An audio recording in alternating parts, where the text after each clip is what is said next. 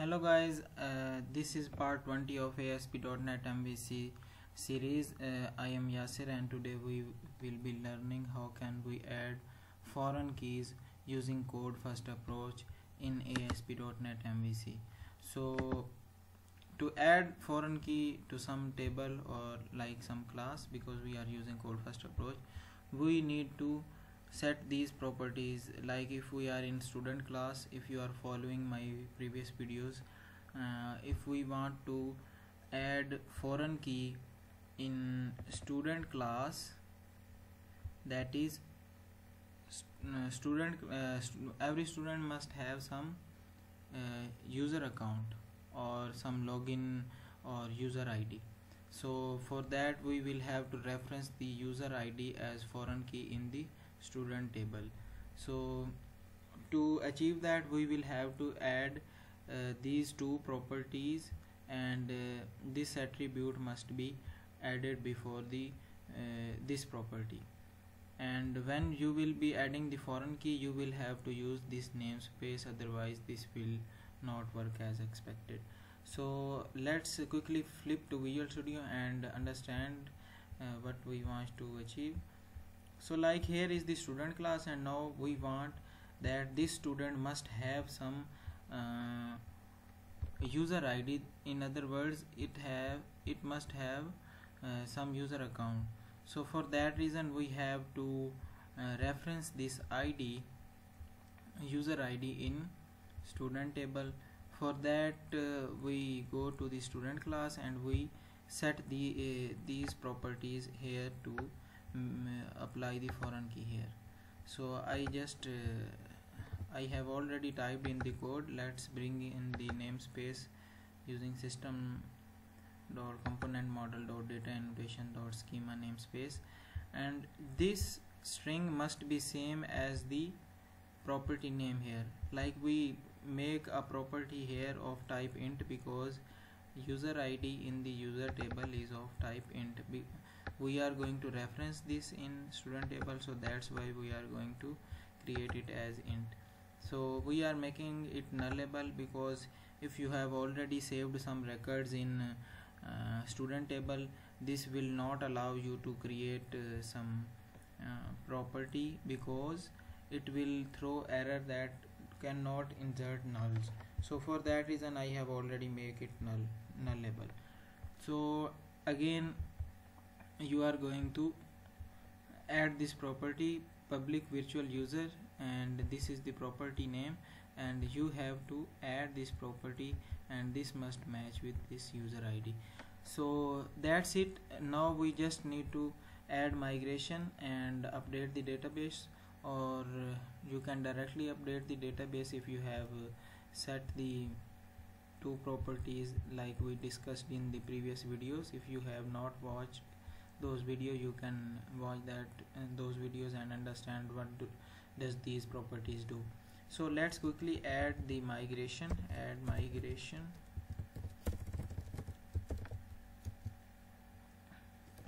Foreign key added.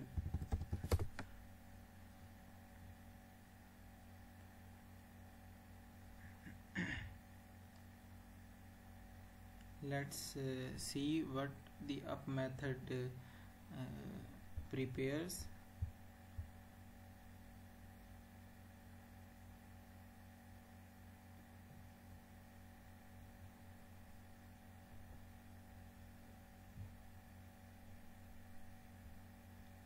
It may take a while, please be patient. So it's matching our student class object with our database class object to verify what changes have been made. Let's expand it, as we have our database DBCS connected with this project.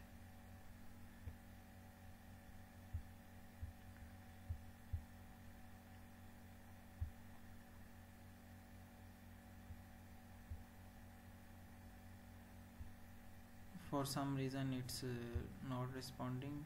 Let's take a while.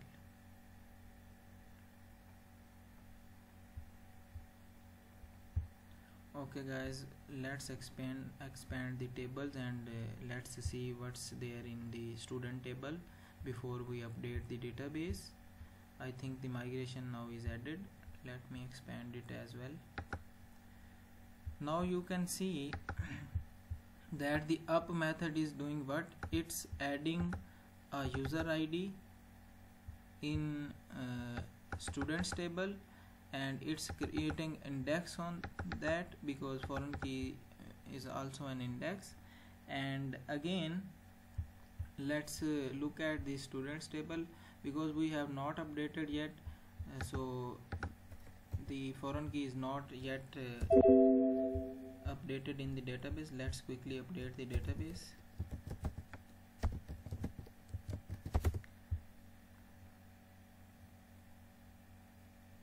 The changes must be reflected to the student table because we are altering some properties in student class in our model classes. So when it's done, we have to refresh the student table and see whether the foreign key is added or not. Let's refresh it.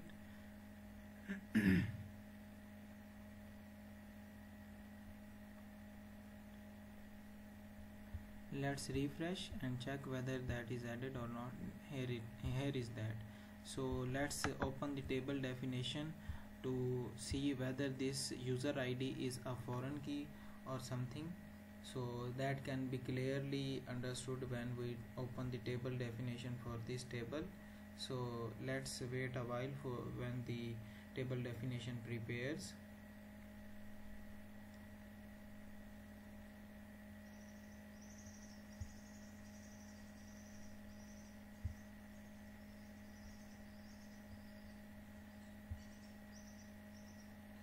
It's retrieving updated definition from the server, and we will be verifying whether this user ID is foreign key or not by looking at the definition that will be generated over here, tsql command.